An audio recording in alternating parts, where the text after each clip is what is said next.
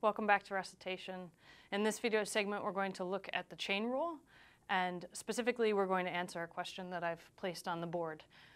I want you to find two values for theta so that d theta of the function cosine squared theta to the fourth equals 0. At this point, I should also point out a few things. One, theta is a variable in this case, and if you haven't seen it before, frequently we use it when we're dealing with trigonometric functions. Theta often represents the variable that measures angle. So if you haven't seen theta before, this is what it looks like. That's how you say it. And I'm actually doing the same things we've done before. I'm taking the derivative with respect to the variable theta of a function of theta. The other thing I want to point out, which I think we know already, but just to be sure, is that this squared here, cosine squared theta to the fourth, means I'm taking cosine of theta to the fourth, and I'm actually squaring it. So with that knowledge, I would like us to use the chain rule to find two values for theta where this derivative is equal to 0. So I'll give you a moment to take a stab at finding the derivative, setting it equal to 0, and finding some values for theta that make this equation, the derivative equals 0. And we'll come back, and then I'll work it out as well. OK, so the first thing we obviously need to do is be able to take the derivative of this function on the left-hand side.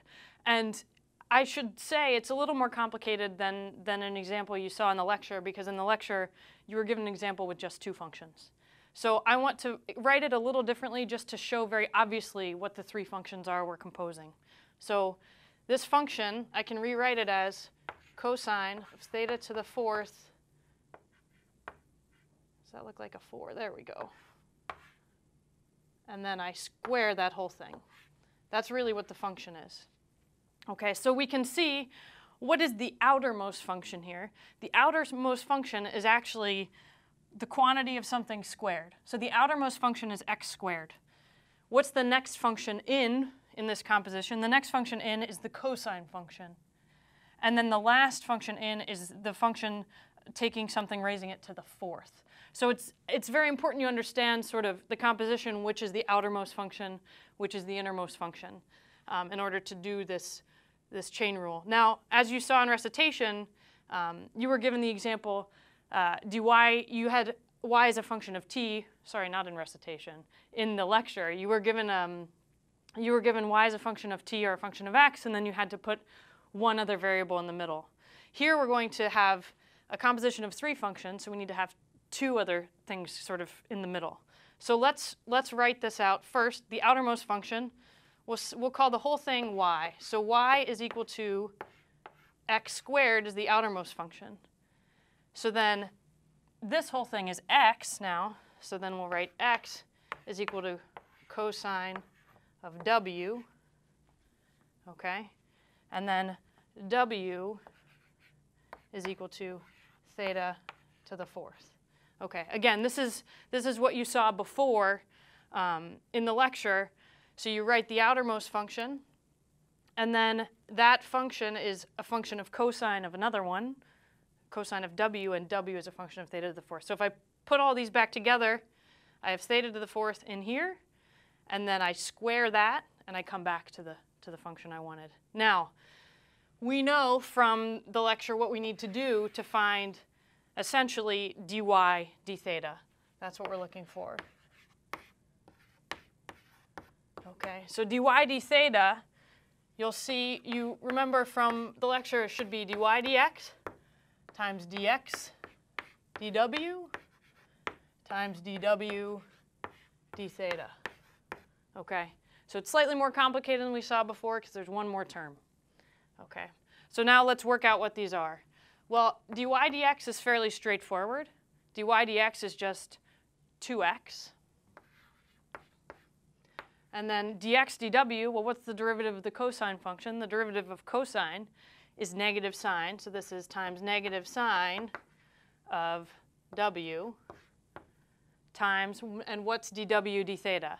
So w is the function theta to the fourth. So dw d theta is 4 theta to the third.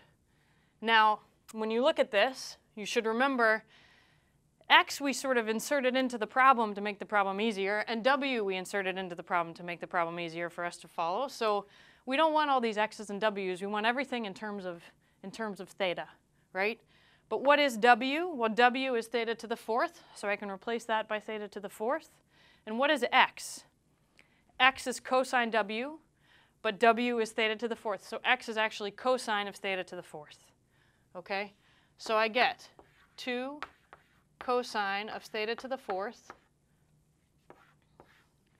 times negative sine, w again is theta to the fourth, of theta to the fourth, times 4 theta to the third. And let's make this nicer.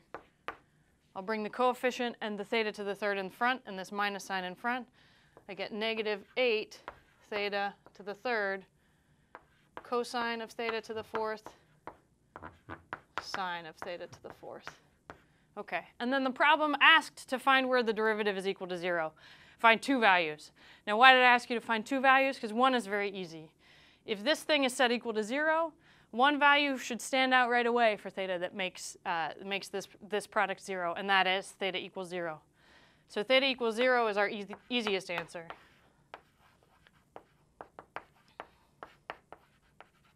Okay. So if you didn't do that, then you wanted the more challenging stuff. You could have done the other things also.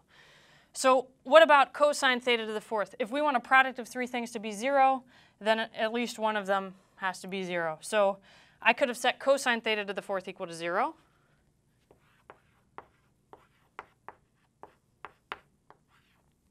And for what values of an angle, I should just say, for what values of theta to the fourth is this going to be 0?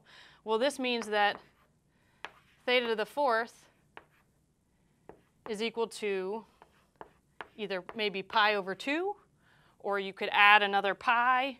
Okay, so we could say pi, well, let's just say that's one example. Theta to the fourth equals pi over 2 would work, right? Because cosine of pi over 2 is equal to 0, okay?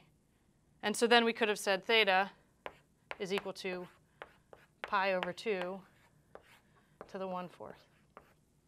Okay, that's another example there. We could have also done, we could have added pi to this and gotten another answer, but I only asked for 2. So I guess that I'm allowed to stop there.